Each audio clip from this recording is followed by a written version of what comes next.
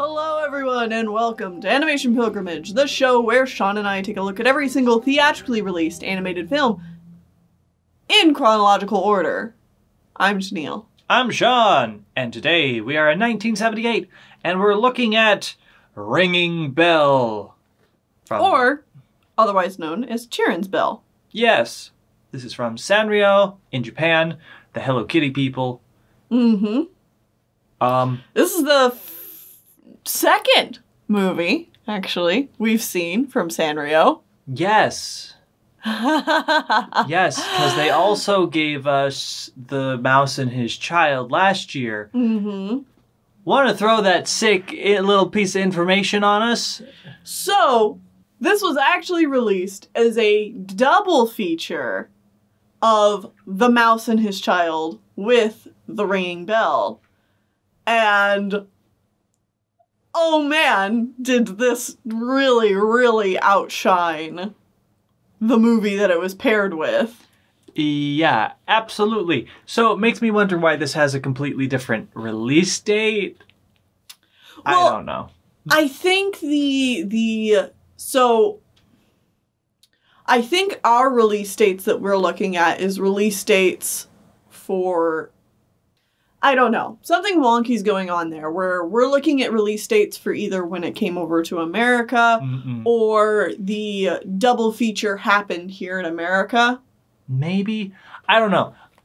I do my best when I look at the release dates. I go for the date that it released in its original country. Yeah. But this makes me wonder if there was some sort of like film festival where they were a double feature on, and that's where they came out, and then they were separate when they went to actual theaters, or the other way around. Yeah. Who knows? I don't know, but we're watching Ringing Bell, and this is one of those infamous movies that a lot of people know about, and then they forget about, and then they remember, and they're like, what the hell was this? It was so cute, but so dark at the same time. And it's really good.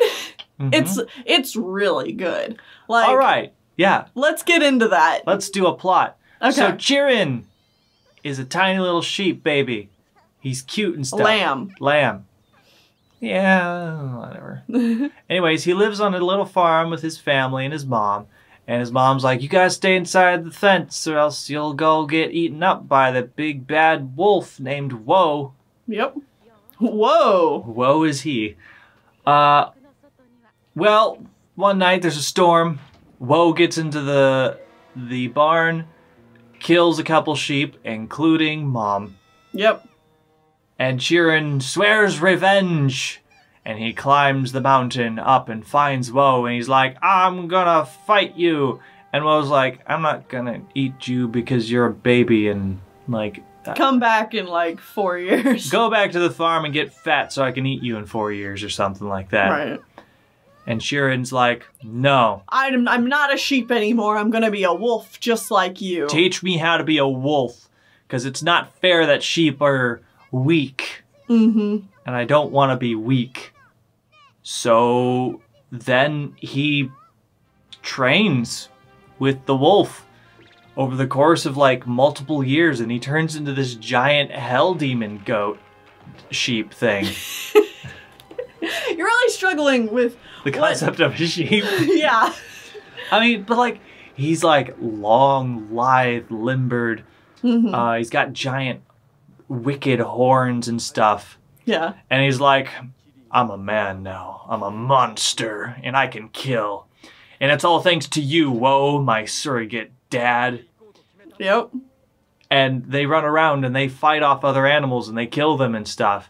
And then one day they go back to the farm where Chirin was raised, and Woe is like, you go into the barn and you kill them. Mm-hmm. Do it, because they're just pathetic sheep. And this is the way of nature in the world. And Chirin's like, wait, I can't do this. This is wrong. I was a sheep. I should protect them. And then he fights and kills Woe. But the other sheep are terrified of him because he's scary and like a homicidal lunatic, and he can no longer be accepted by them. And so he leaves and goes back to the mountain, and is super... When he kills Woe, though, Woe says, like, I'm proud of you for doing this, and, It's like, I "It's always just a knew way." that I was going to die by your hands. It's like one of us was going to kill the other. Yeah, this is how it was meant to be. Yeah, and so Chirin is like, no! I've lost everything in my quest for revenge. And now I don't have mom or dad! Or a community. Or anything! So he lives a lonely life on the mountain. And every now and again you can still hear a ringing bell. Yep. Pretty metal, honestly. Like... Yeah. And, like, that's it. Dope as hell. It's a really short movie. It was only, like, 45 minutes or so. So, like, normally we wouldn't watch it, but, like... But this one's so infamous. This was so good. Yeah. The animation, fantastic. The music, character designs? like, everything. Yeah, This is just so well done. This short reminds me so much of the, like, early 40s Disney shorts type things, where it's just like, this is like an experimental little piece, and like all parts are just like banging on all cylinders, and like everything just works together to tell like this really effective story, you know? Like, this is probably, no, definitely the best animation we've seen out of this year, which, I mean, is not really hard because we've had the 2 South Korean films, which were relatively low budget, and then Krabate, which was very interesting and cool, but, like, not traditionally animated, and, like... Yeah. This... Woo, my eyes. Beautiful. They sparkle. Yeah. Yeah, I loved this. I had only seen bits and pieces of it beforehand. Like, I knew about this film, but I hadn't sat down and watched it myself before we watched it today. And yeah, it did not disappoint. Just so heckin' good. And another thing I want to bring up, because this is obviously pretty important to me, but this movie is very, very, very Bambi inspired. Yeah. I mean, you know, obviously it's not... I'm not saying that, you know, it's unoriginal or, you know, like, they committed some kind of, like, crime for taking inspiration from Bambi, because that's not what I'm saying at all.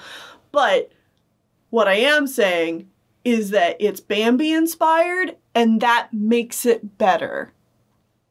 There's so many scenes that are, like, basically direct shot-for-shot recreations of something that happened in Bambi.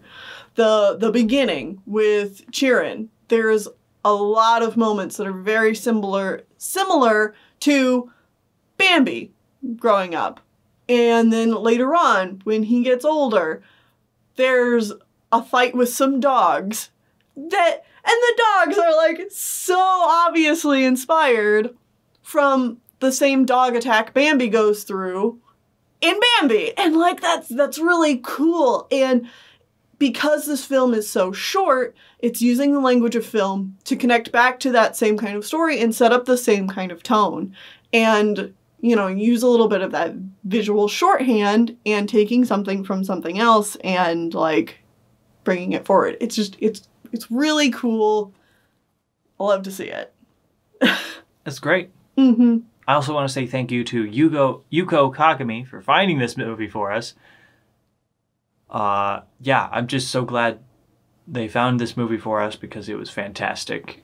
And I really, really enjoyed it. And I would highly suggest other people watch it if they can find it. Yeah. I do gotta say that the quality that we saw was like 480p or something. So it was fuzzy. Yeah, I'd like to get a copy of this one that's in... more high quality. Yeah. I mean, I'd like to own a copy of this film if I can, eventually. But yeah, and as far as, you know, other notes go, this movie was pretty revolutionary for its time.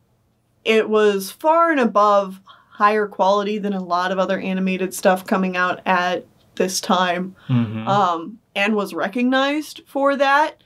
It was also recognized as being one of the first, you know, animated films where people were really like, oh, this might be a little scarring towards children. Yeah. Because, like, it handles its themes in a pretty mature way. Oh, absolutely. And the original story is based on a book by Takashi Yanase. And this was directed by Masami Hata. So I just want to throw those names out there.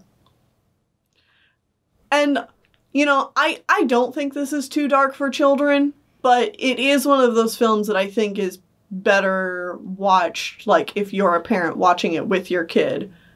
So you can gauge, like, how your kids react to it. How your kids react to it, and you can, like, help them through any, like, the hard parts, you know? Or, you know, if you have a kid who's really sensitive to certain topics, you know, this might be one that you skip. Mm-hmm. But, like, I think for most kids, this is like a good film to watch that's also, like, pretty heavy. But yeah, this was really cool. I really liked this. I really enjoyed it. Mm-hmm. I hope we see more Sanrio stuff. I'm sure we will. I mean, Sanrio is a huge company, but, you know, most people know them for, you know, just Hello doing Hello Kitty, and I know they'll buckle down mostly to that exclusively eventually. Mm-hmm. But I don't actually know that much about the company other than the fact that they make Hello Kitty. And I don't know how much animation stuff they do. Right. Compared to just, like, merchandising on one iconic thing. You're right. But, you know, it's like, I want to see more of their stuff because, like, I'm way past toy fatigue, you know? Mm-hmm. We need other studios that are constantly producing. And it's still going to be a hot minute before Ghibli, you know, really takes off. Crashes through the door. Just says, hello, I'm taking over. I'm here. Yeah, so it'd be cool if we saw some more Sanrio films. But yeah, I think that's going to be it. So next time, we are staying in Japan and... actually going to Toei. Yeah, we're going to Toei, and we will be watching Thumbelina. All right. All right, we'll see how this goes. See you then.